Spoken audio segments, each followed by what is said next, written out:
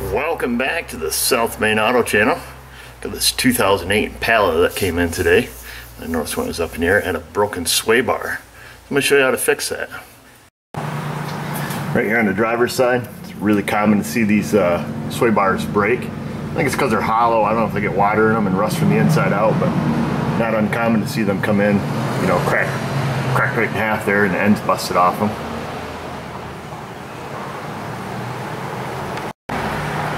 You can see on the passenger side that's still in pretty good shape.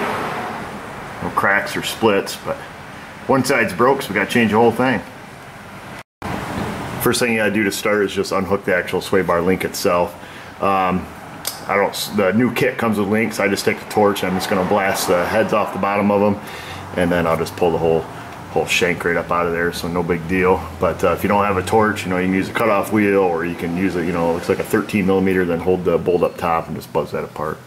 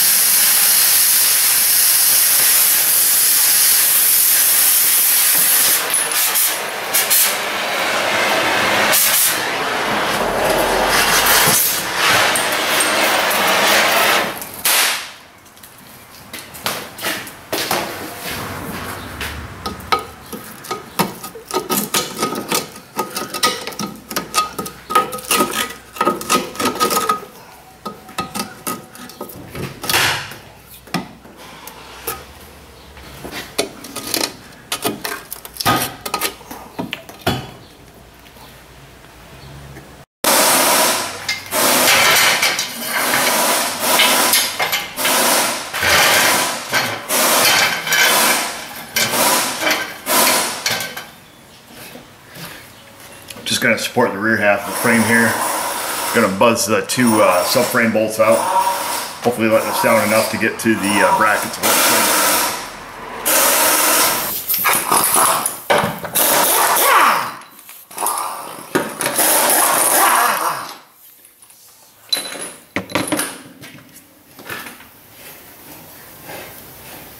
I suppose if you're doing it at home and you don't have your jack stands under here or on the pinch welds or whatever, you could just do this part with a floor jack. You know, I'm down quite a ways, you know. Enough to get up in there and get the sway bar loose, and you got to have yourself enough room to get it out the back. At least that's how I take them out. There might be a better way or the right way, but this is how I've always done them. I don't unhook anything up front, just leave the engine and everything hooked up, just lower it down. I mean, you don't have to worry about your steering shaft come disconnected or anything. You lower it down about this far, I don't know, 3.5, 4 inches anyways, and pull your insulators off, and now you've got plenty of room to work. So what we're after is these, you know, little saddles that hold the sway bar on. We'll just stick a 13 mil on there, get them cracked loose. Once I get them cracked loose, we'll just buzz up in here with an air ratchet, but got to take both these off, both sides obviously, and slide it out. It's a pretty easy job.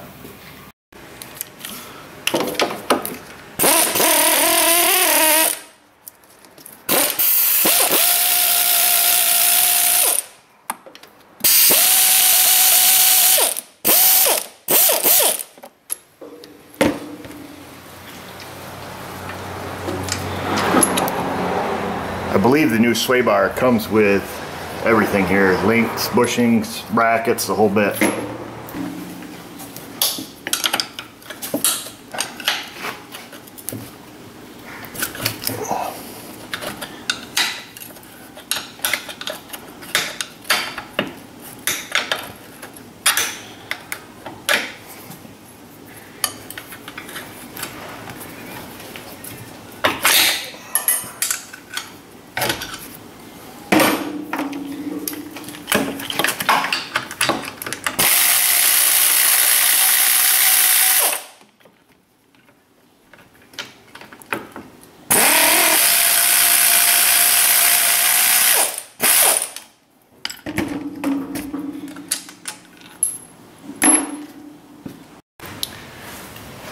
it's just a matter of removing the bar.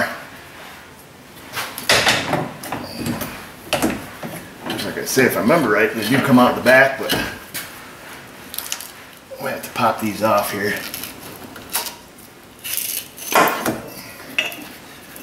Just the bracket and the bushings there.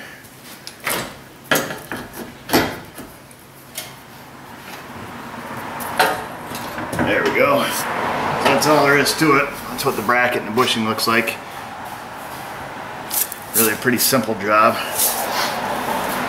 There's the broken side there. Now if we took and torched this off up here, you would see that this end of the sway bar would actually just fall off in two pieces.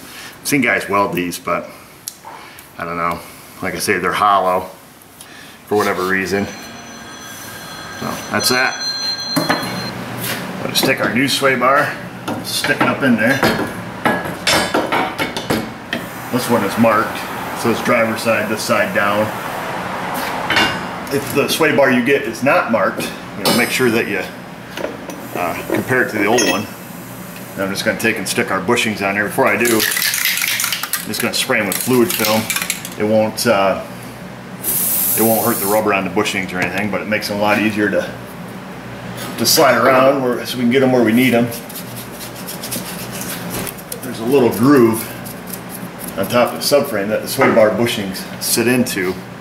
You'll see on the bottom of the bushing they've got a corresponding groove that they'll sit down into. Like I said, I just spray them a little bit with some fluid film. Probably use any kind of rubber safe grease like silicone, I imagine. Silicone spray, something like that, or brake caliper grease or something that's not going to affect rubber.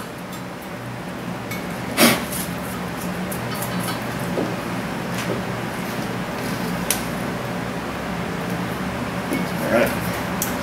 Like I said, the kit I bought comes with new saddles. I'll spray those too, just to kind of make the job easier. Skip them right over. What I'll do is I'll get the, comes with new bolts too. So we'll get those started. Just do the same thing on the other side.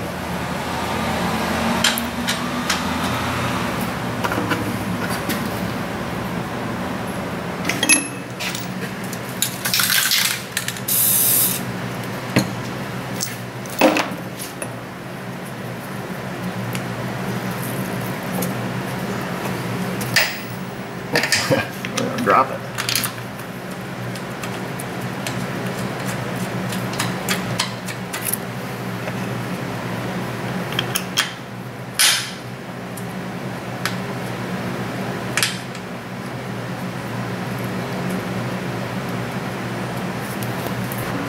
Just gonna go through and start snugging them up. I don't want to get them too tight yet, because I still gotta put my links on, but just run the bolts in a little bit here.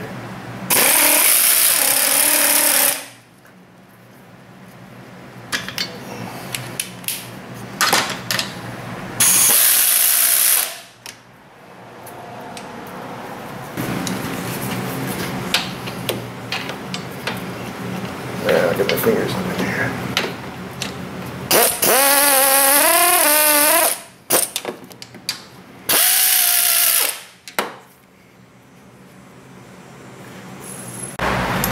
I'm just going to take the new links, they're just like the factory ones, and get those stuck in there. So take our bushings, spacer, stick them in the middle, kind of shove that up through. Get these started before we tighten the sway bar down all the way. Let's do the same thing on the passenger side.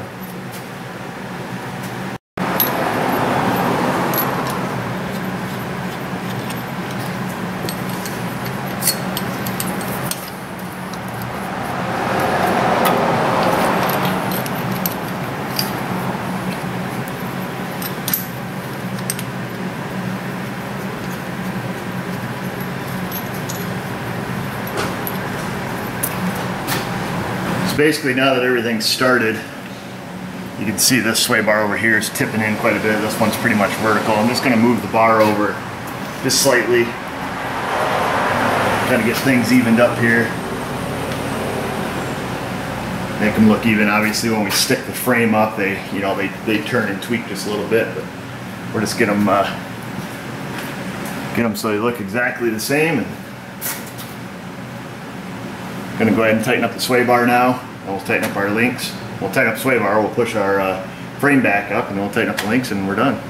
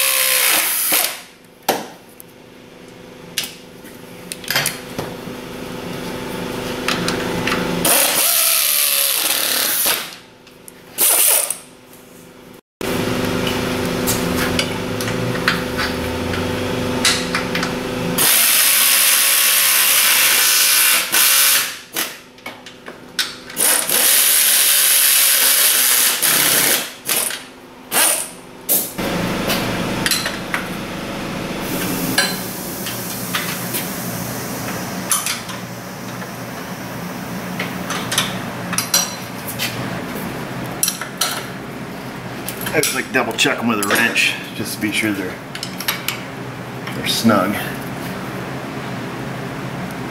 Okay, that's good. Well, like I said, I'm just gonna put the frame back up where it belongs. That way there, our control arms are hanging where they belong.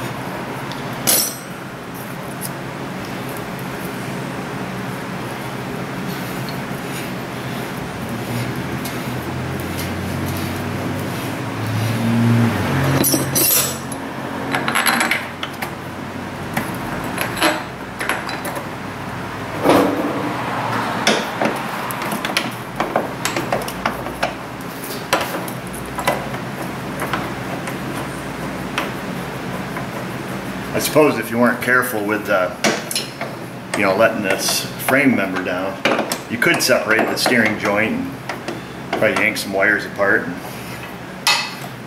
cause all kinds of issues, but it's got to kind of use some common sense there.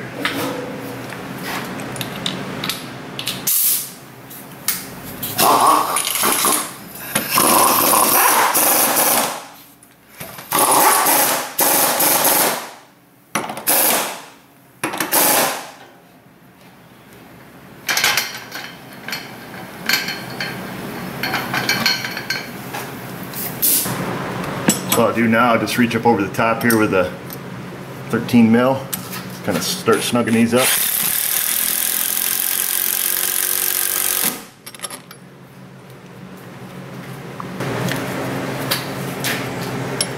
This is where those top tool offset wrenches I told you guys about, this is where they really excel because it's kind of nice. You can reach up over a, reach up over an axle like this. It's kind of hook right on that, gives you lots of room.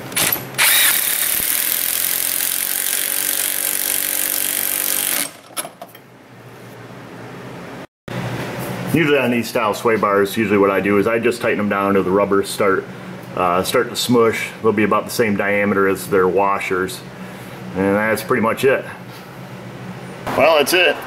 Not much of a job. I know it's kind of a short video compared to what we usually do, but I know these sway bars are super common on these things to break, at least in our climate, so I don't know if it is just geographically specific to the Rust Belt, but it seems more often than not when we see these cars and Buicks and a whole host of GM cars that use this hollow sway bar, we see these things broke all the time. And like I said, you get the car in just for a normal PM and find out that it's broke. Usually the customer will just have you throw it on. The parts store usually stocks these sway bar links or sway bar and link kits right in stock, so it's usually not a problem getting our hands on one. And you can see it only takes just a little bit of time to throw it in there and make everybody happy. So thanks for watching. Check us out on Facebook if you haven't already. We're also on Google Plus if you want to connect with us socially there. If you haven't subscribed to our channel, I just ask that you consider it. That way you can stay up to date with our latest publications that roll out weekly. And just remember, viewers, if I can do it, you can do it. Thanks for watching.